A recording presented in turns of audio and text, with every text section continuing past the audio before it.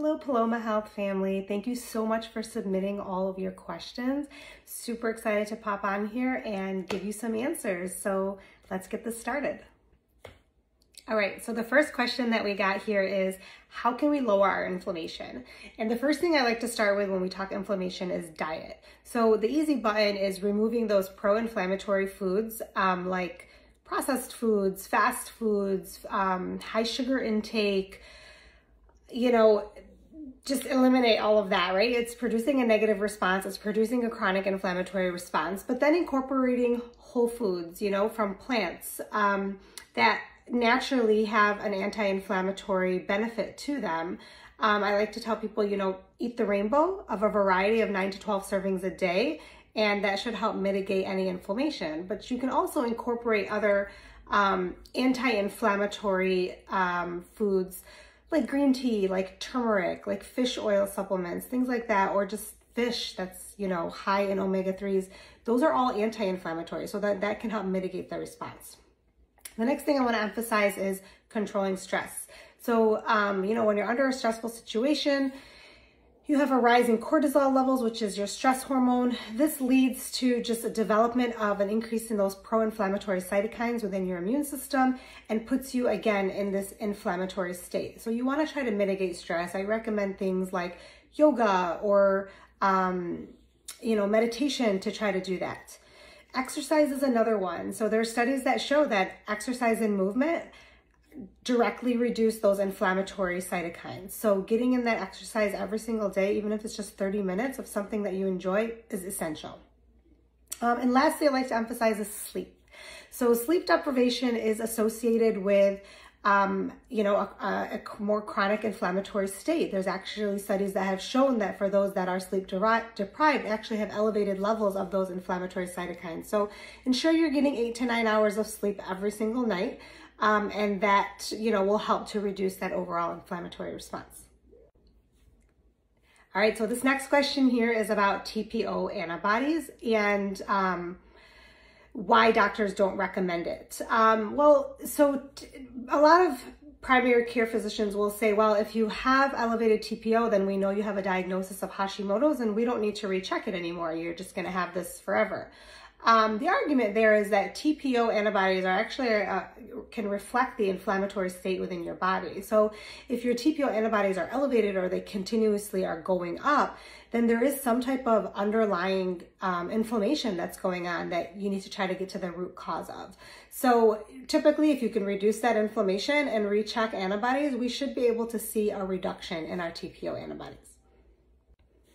So what is bromide toxicity? Well, so first thing, if you think back to chemistry, bromine is in the same column on the periodic table as iodine, and we know that we need iodine to create thyroid hormones. So when you have increased levels of bromide, then you have a competition that goes on between iodine and bromine, and so bromine usually will win, and therefore, unfortunately, it doesn't actually produce thyroid hormone like iodine does. So what it's doing is it's blocking your body's ability to produce thyroid hormone.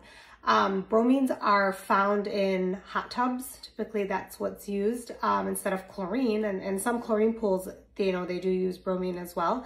But also it's found in like commercial flour, like cakes and doughs, cakes and cookies and things. They use it to actually soften the dough. They add in that, to soften the dough. Also in soda drinks like Mountain Dew and pesticides, there's bromine. So you want to mitigate that, and obviously you don't want to, you want to reduce exposures to it as much as possible because you don't want that bromine competing with iodine for thyroid hormone production. Okay, so this one is top supplements for Hashi's people. My top 3 are going to be iron, selenium, and vitamin D. So iron is a vital nutrient. It's essential for thyroid hormone production, for the conversion of T4 to T3, which is our active, and also for just uptake of that T3 by the cells. And so that is a vital hormone, and we'll get into another question later, a little bit more about that. But selenium is another one. So selenium is responsible for that conversion of T4 to T3. And where we have low selenium levels, then you know, we may have normal T4 levels, but because we're not converting and our TSH looks good, our T4 looks good, but we still have symptoms, it's because we have low T3 levels, and therefore that's the metabolically active hormone. So it's not able to, you know, work at the cell receptors the way it needs to. And therefore, as a result, you're feeling those symptoms develop. And then the last one is vitamin D. I mean, vitamin D is an immune modulator. It helps to increase T regulatory cells. And so if you have Hashimoto's, we want to balance our T cell response. And so, I mean, vitamin D is essential for everything, but that's a big one that we always want to have elevated. Studies have actually shown that increased vitamin D levels are inversely related to TPO. So you increase your vitamin D, you see a drop in your TPO antibodies. And so we all know we want that. All right, so this is taking us back to iron, talking about ferritin. Ferritin is essentially a measure of the iron stored within the cells. And this is super important, right? Like, as we said, iron is necessary for thyroid hormone production, for conversion, as well as uptake of the thyroid hormone by the cells so that it can be metabolically active. And so really you need iron, you know, an optimal, elevated or normal ferritin levels really results in optimal thyroid hormone production. So checking ferritin levels, checking iron levels is essential. I can't tell you how many people are typically low, and then when they can reverse that, they feel so much better for those reasons. All right, let's talk about reverse T3, kind of a controversial one. When and why should you test it? So first, what is it? So we know that T4 hormone converts to T3, which is our metabolically active thyroid hormone. Well, under situations of extreme stress, for instance, T4 will convert to this inactive form, reverse T3, and therefore it's not metabolically active. And so when we talk about having, so you have somebody who has a normal TSH, a normal T4, and now they have a low T3. So the one thing we talked about is having a conversion issue, right? Maybe they have low selenium, maybe they have low iron. So let's say we've corrected all those nutrient deficiencies, but still seeing low T3 levels. That person could have elevated reverse T3, right? They may be, you know, super stressed and they're converting T4 to reverse T3. And so as a result, they're continuing to have symptoms because their T3 levels are so low. So that could be a good time to check it, to assess, right? To utilize that test to really get down to the root cause, to understand why we're still having symptoms despite feeling like we're doing everything right. Okay, vitamin D again. Question is, does vitamin D help with thyroid? Vitamin D helps with everything. That's my response to that. But we already touched on this, right? So vitamin D is an immune modulator. It helps regulate, you know, increase our T regulatory cells, which help balance our Th1, Th2 helper cells in the body. And so it's balancing that immune response that you're having with Hashimoto's. And therefore, you know, you'll be able to better control disease and that inflammatory response. But in addition, as I mentioned, you know, as a result of controlling that inflammatory response, remember, you're going to see a reduction in those TPO antibodies, because we know that elevated TPO is a reflection of an inflammatory state in the body. All right, so how do you do vitamin testing if your doctor won't order it?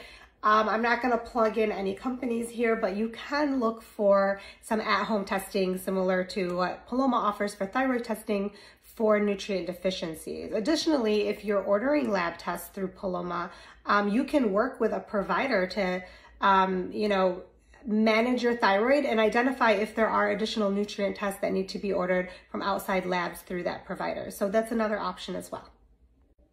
All right, so what supplements should you avoid? And here I'm going to focus on our Hashimoto's population. Obviously, this is, you know, our autoimmune conditions are a reflection of a dysregulation of our immune system. And so we don't want to be taking herbs that are going to stimulate the immune response, right? And stimulate the immune system. Things like elderberry, echinacea, mushrooms, astragalus, you know, things that a lot of people were taking this year, you know, to boost their immune system. But when you boost your immune system and you have an autoimmune disease, you're boosting that attack on whatever organ is related to your autoimmune disease. So for Hashimoto's, you're going to boost that inflammatory response on your thyroid by taking immune stimulating herbs. So you really want to be careful with that. The other thing is really anything that's going to throw off hormones, any herbs that you're taking to increase or decrease estrogen, progesterone. I mean, you don't want to do those things blindly. You really need to be testing. Our hormones all work together. Nothing works in silos.